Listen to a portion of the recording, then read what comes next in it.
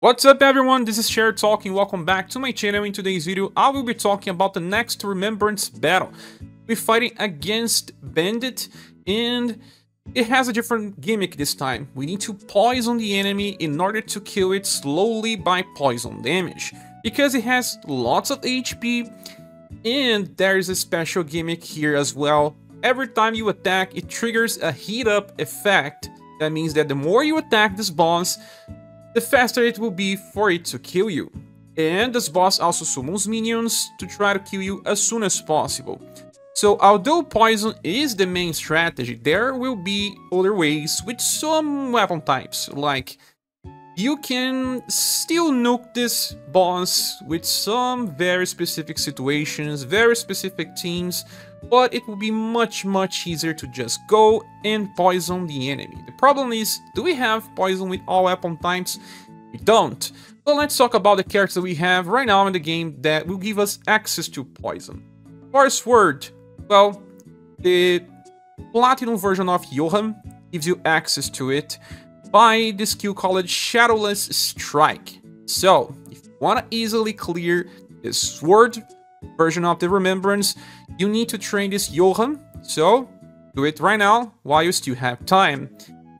This Johann can also just use martial arts, but it's a limited style. And, well, we have other options with martial arts. Let's move on to Great Swords, and here it comes a problem. Because on JP, Saruin S style has a skill that was changed on global, and this skill here is now Confusion and AoE. On JP it was single target that will get an amplify to become poison. So they may just make this ultrasonic wave skill become poison with an amplify, because there's no other way, or they will have to release a global access style that will give us access to poison. For Great Swords, we do have, well, maybe Galahad, a character that will do some good damage and still sustain, but you'll come to a point where boss will just have so much damage that it may not be so easy.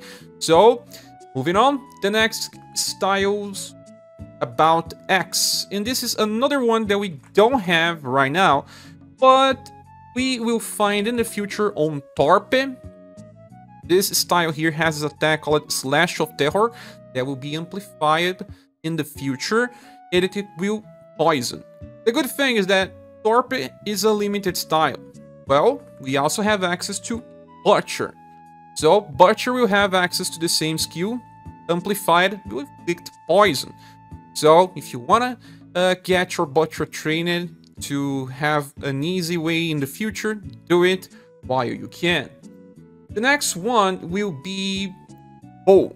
And Bow is another one that's a little hard right now, because the only character that can do it is J-Mew. Why? Because J-Mew has poison skills with his Tower style. This is a skill called Piercing Thorn. Well, most people have it by summoning with Spiral Tickets, and you can just pass on this skill into his Bow version. Let's just get the Bow version here. This. Oops, wrong one. In this version, you just inherit the skill and you can use it easily. And in the near future, we'll be able to amplify skills that, well, can be also used for the same purpose. And that will come in easy styles, like Roberto. Roberto is easy and he's very tanky. You get the poison skill from this style of him, 1000 Needles. This is his welfare style. You will amplify this.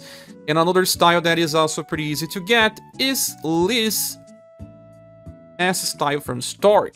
He also has access to 1000 Needles, so any of her premium styles will also be able to amplify and use it on fight. There are also other premium styles, but those are not important, like Sarah in summer version of Claudia. Moving on, we have the weapon martial arts, and this one is actually plenty.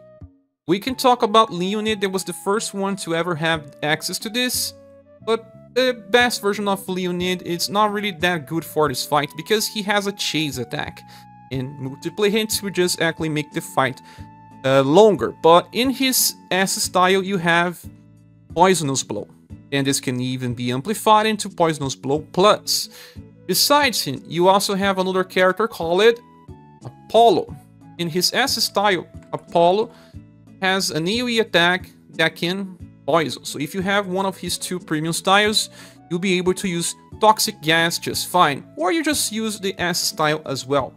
But besides, like I said, Johan will also work. Then there is also another style that may actually be very good for this fight. That is Sylvan. That is also a Platinum style. Sylvan can negate damage 4 times in a fight, so it can also poison with very cheap cost. Then there is Masked Azami. Well, I don't know if she's so popular, but, well, she's also capable of poisoning and can be a very good contender for the fight. She can poison with this skill that has 6 BP. It's actually pretty cheap.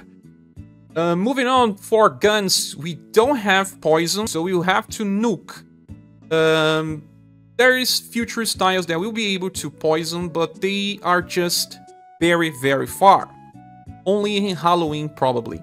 So, the thing here is, Liam will have to do the job, but again, he attacks with multiple hits, so we will try to buff and bring damage dealers together with Liam to try to nuke in the right situation. Besides Liam, there is also T260G that can just load for overdrive damage. That is the latest T260G. With Rev Max, you get overdrive damage by a lot. You get this system overload. So, if you have it, train T260G as well. Now for clubs, we will have Ocon. He is the only one right now in the game that can poison with his Christmas style. This attack with 5 EP cost will just easily poison the boss.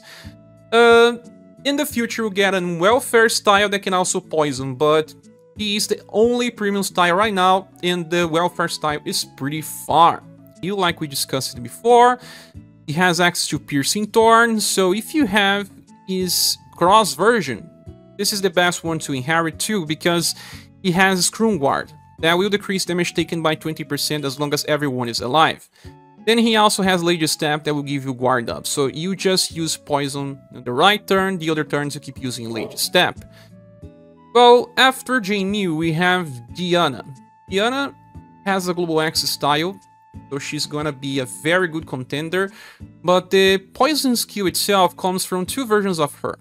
The first, it's a limited S style with Piercing Thorn, that's the best version, but her normal S style also has Epic Venom. So there are 2 free versions of Diana to use. One comes from Platinum, the other comes from Spiral Tower. Spiral Tower is better than the Platinum, but the best one is Global X, because she has a heal spell that also revives, and also Prayer for Peace, a spell that heals, buffs Endurance, and will and cleans status. Then after Diana, we have Darky. Darky has an S style from Tower inside the game that has access to Epic Venom. So Darky has 2 good styles to use Epic Venom. Well, this one gets BP when he lands critical attacks, so with a critical weapon, it can actually help out with damage, but it's not required. But I think it would be better to just use the Global Access style, because this one has high Protect Tension and a chance to evade. So any of those will work. And then we also have Mikhail. Mikhail has it on his A style. So it's pretty easy to find, but you should inherit Epic Venom into, well, his kid version seems okay, but it does have a chase attack, so it may not be optimal, but at least it the self-heals pretty fine. And then this other version of him, call it Trusting My Back to You, has All Charge. This is a skill that uses LP, but grants morale down medium to enemies, so it will decrease damage taken in that turn, and also gives morale up very large, so that if you want to kill the boss because it's just getting close to death. And there's also the Global Access style, but this one may not be perfect since it's a little fragile, but it does have at least some regen with recurring regen passive. Well, and for spears, there's only one character right now that can inflict poison. And, well, he was in a banner that I don't think it was so popular. Ondo can do it with Mizuki. But since it's a spear challenge, you can still do something, well, just bring Matriarch, but you will have to rely on Paean of Victory. Because, well, Paean of Victory buffs STR, Endurance, Agility, Intelligence. STR will help spear damage dealers. So you're gonna bring people that have one-hit nukes with very big damage. Matriarch herself has it with her latest style. But also people like Nadart, for example. He also helps the party by giving defense up for the whole fight, and he has access to Swooping Dragon Plus. Also self-recovers. That's the same thing as, well, the other character that is related to Minerva that I always forget the name. This one is Victoria. And characters with similar damage output. So in this case, you have to buff lots of time before you even try to nuke. And Matriarch also has access to heal, so that will help the fight. As far as staves, we have Scorn. He is a Platinum style that can debuff Will and also has all skills based on poison. Pretty easy to acquire and will work just fine. Then we also have Evelyn. She has her first limited style that carries Poison Bog, so another AoE version. Then we have the latest version of Orluge. From those that summon on that banner, that newest Orluge is very good because he has access to many different ailments and can also be very sustainable. So the last skill, it's pretty costly with 10 BP, but he can just inflict poison easily as well. Then we have Rouge. Rouge has many good styles, even his Global Axis style will be very useful for this fight. And from his A style, you find Poisonous Blow, so inherit that to make it even faster and better on Global Axe Rouge. You even have a chance of just giving BP to the party. Then there is also Ray. In her first limited style, you have a skill that has poison, as you can see it here, called Jackal. So this one will also work, but it's pretty old. If you have the newest versions of Ray, just inherit because she can revive when she gets killed. And another style is Death. Well, from Death you just need the S style, so inherit in the best version of Death that you may have, because it's Poison Bog as well. I believe the best one right now should be this, so if you have it, it will be very easy. Or just bring the second version of Death that also buffs Intelligence and Will. It's a better damage dealer for long run. Well, I guess this covers all the characters that will be useful for the meanwhile. Check which one of those you have and start training them to get ready for the fight. And when the event releases, I will be just showcasing my strategies and trying to overcome situations where we don't have poison. With all that said, this is the end of the video. Thank you so much for watching. I hope this can help you in preparing for the new event, and I see you soon in the next video. Bye.